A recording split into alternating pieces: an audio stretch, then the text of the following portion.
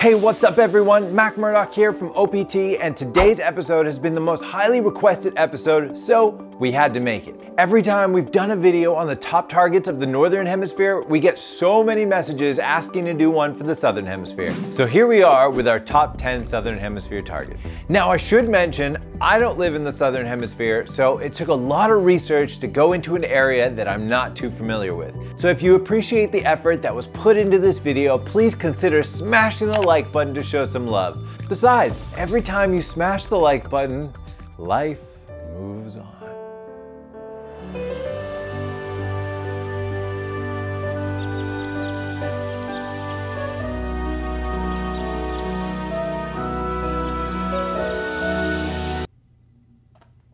What if I don't want to hit the like button?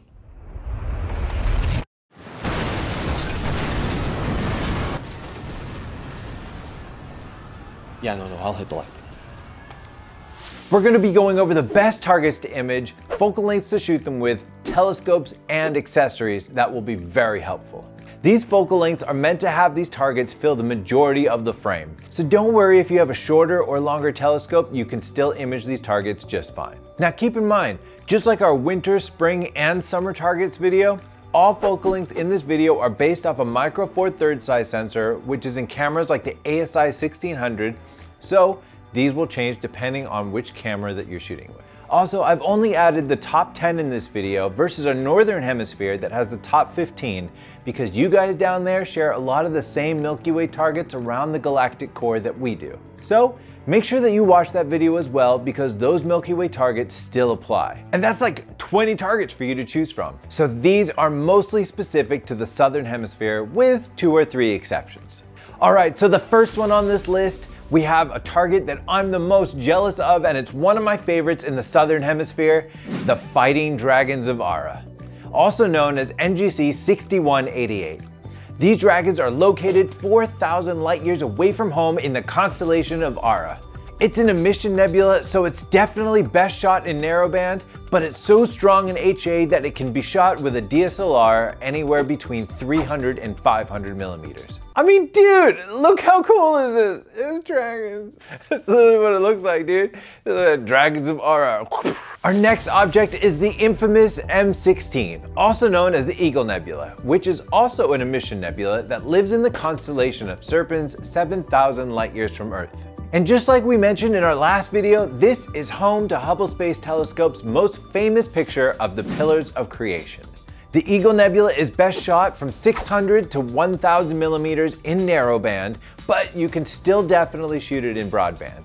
If you want to get close up on the Pillars of Creation, you're looking at anything above 2,500 millimeters.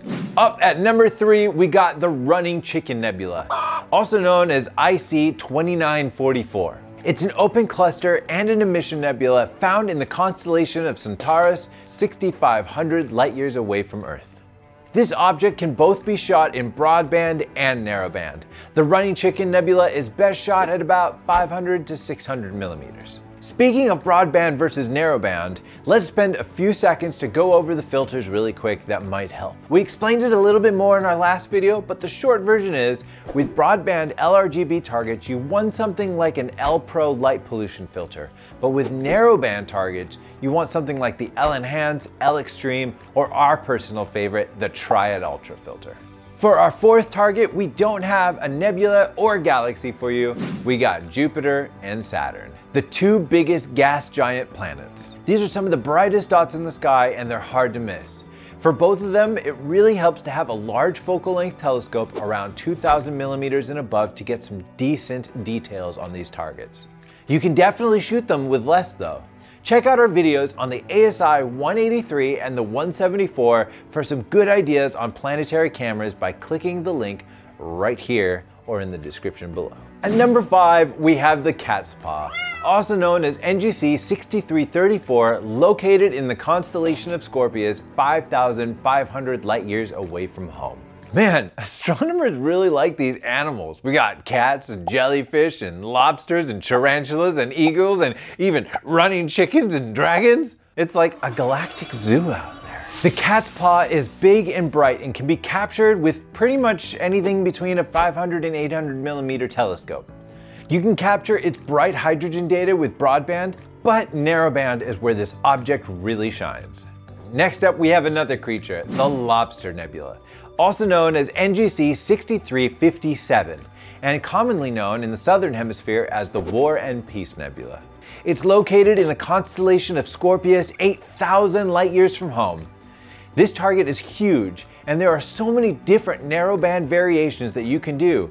You can shoot the lobster wide at 300 to 600 millimeters. This makes it a great target for something like the Radian Raptor. Next, we have a target that exists both in the Northern and Southern Hemisphere. In fact, it exists everywhere there's a computer, and it's that wonderful like button. It's a small target, but it can be captured from a phone, computer, tablet, daytime, nighttime, even in VR. So you might as well capture that easy target by clicking that good old thumbs up button. At number 7, we have the Prawn Nebula, located right between the Dragon's, Catpaw, and Lobster Nebula. There's a lot of animals. In the constellation of Scorpius, 6,000 light years away from Earth. This emission nebula isn't the brightest, so make sure that you spend some good time getting some really good data so you can pull out all those details. It's best shot in narrowband, but can also be shot in broadband. At number 8, we have the Southern Pinwheel Galaxy. This beautiful spiral galaxy is also known as M83. It's located in the constellation of Hydra, and it's a whopping 14.7 million light years from Earth.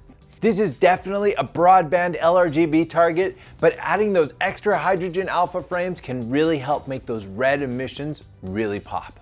In fact, you can see this cool looking galaxy with a good set of binoculars. I'd say this galaxy is best shot between 1,000 and 1,500 millimeters. And as a thanks for sticking around, check out the link in the description below to download some amazing free raw data provided by the amazing Matthew Dietrich.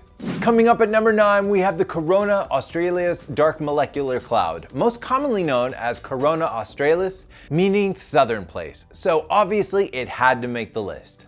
Lying between the constellations of Sagittarius and Scorpius, about 430 light years away from Earth.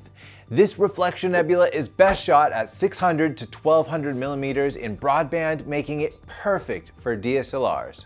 In fact, there's an amazing video by Dylan O'Donnell talking about the makeup of this fascinating target that we'll link in the description below. And finally, at number 10, we have all the amazing targets in the Milky Way, like the Lagoon Nebula, Trifid, Omega, Rho Ophiuchi, and so many more that the Southern Hemisphere has as well. We made a video talking about all of them in the Northern Hemisphere video last week, so be sure to click the link right here or head down to the description below. And that about wraps up our top 10 winter Southern Hemisphere targets. I'd like to give a quick thank you to Sarah Longcore and Dylan O'Donnell for making sure that I could provide you guys with the best information. If there's any targets on this list that we didn't mention that you would like to recommend to others, please throw them down in the comments below to help each other learn. And just as a friendly reminder, we've included some tools in the description below to help determine what the best focal length is for your specific camera, and we've included links to all the telescopes, cameras, filters, and anything else we've mentioned in this video. Also, don't forget to download that free raw data and have some fun processing. And as always, if you've enjoyed this video, please consider smashing that like button, subscribing, and hitting that bell for notifications. My name is Mac Murdoch here with OPT, and thanks for watching. Clear skies.